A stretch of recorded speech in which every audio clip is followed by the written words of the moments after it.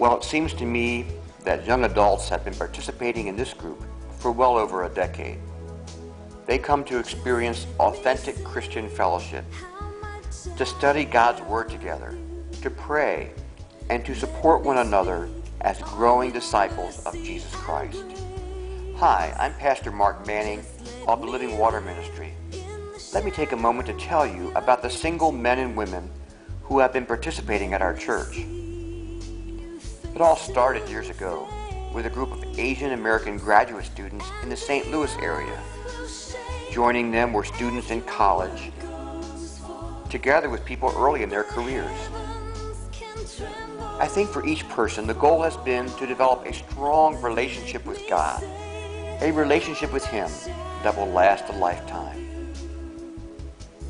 There is, of course, the desire to meet new people and make new friends, to build relationships with others that also will last a lifetime. The words of Jesus in John 13 come to mind. A new command I give you, love one another. By this all men will know that you are my disciples, if you love one another. I find that these young adults really experience this kind of love and learn how to express it to one another in so many ways. At one time they called themselves the Agape Fellowship, but most of the time they refer to themselves as the Transitions Group. They are transitioning from college to graduate schools, to careers, and for some, even into marriage. God has a special plan for each person as an individual, and they support one another through life's changes. My opinion is that they are great men and women, coming from quite a range of backgrounds, whether it be Asian American or otherwise. It's the kind of unity we read about in Galatians chapter 3. There is neither Jew nor Greek, slave nor free, male nor female, for you are all one in Christ Jesus.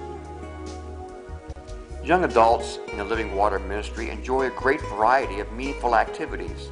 They go on retreats, picnics, road trips, weddings. They enjoy to laugh, to eat, and to celebrate special occasions in their lives. But it's not just about themselves. They also want to reach out to make a lasting difference in the lives of other people, especially people who are disadvantaged. I've seen them show God's love to people who have special needs and disabilities. They have served meals to the homeless in the inner city.